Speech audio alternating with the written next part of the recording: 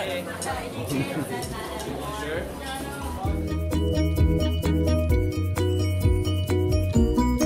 Hi, welcome to Highland. I'm Jasmine. I'm Zoe. Let's us to talk about a little bit about Highland or Comox Valley. Hey Jasmine, how would you describe Highland and Comox Valley? I describe them as beautiful because in Comox Valley it has a beautiful landscape and also beautiful beach. In Highland, we're having a lot of fun here. Like we took PE last semester. Even I know With me, right? Yeah, we didn't do very well, but we tried our best as much as possible. Yeah, and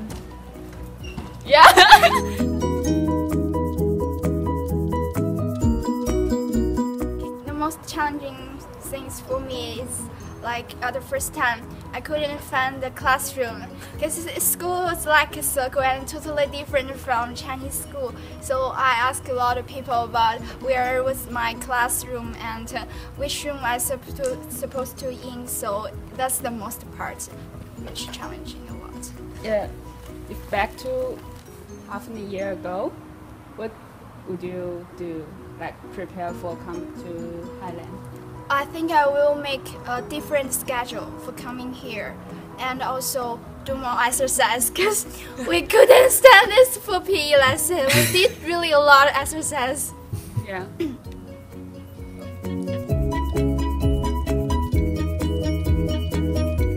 Hi, welcome to Highland. Okay, so it's my turn to ask you some questions. Yeah. Firstly, how would you describe Highland and Comox Valley? When I first arrived in Comox Valley, I think the weather is so nice. It's totally different from China. And my host parents took me to the beach. It's so nice. And about Highland, it's different teaching style from China. And the teachers here are very nice and our like schoolmates or classmates are very friendly. Yes. And what's the most part you enjoy? Like almost every month, our international group program will organize our all international students together and take some activities. It's really fun. Yeah, such as Victoria trip or Vancouver trip. We went skating last week. Last right? Friday. Yeah, last Friday. Yeah. And what's the most part has been challenging for you?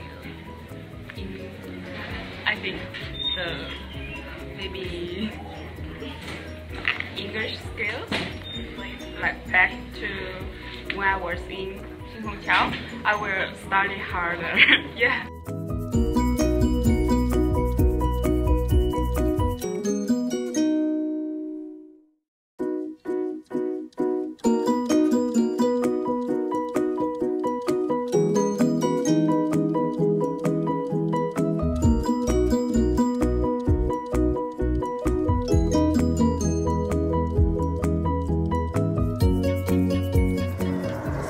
Suggestions, I think firstly you really need to do more exercise and also really need to talk with the Canadian students or other international students who from other countries, and it can improve your English. And just don't be shy and don't be afraid. Just do it. Just try it. Yeah. Yeah. Okay. Finally. Yeah. See you next year. Bye. Bye.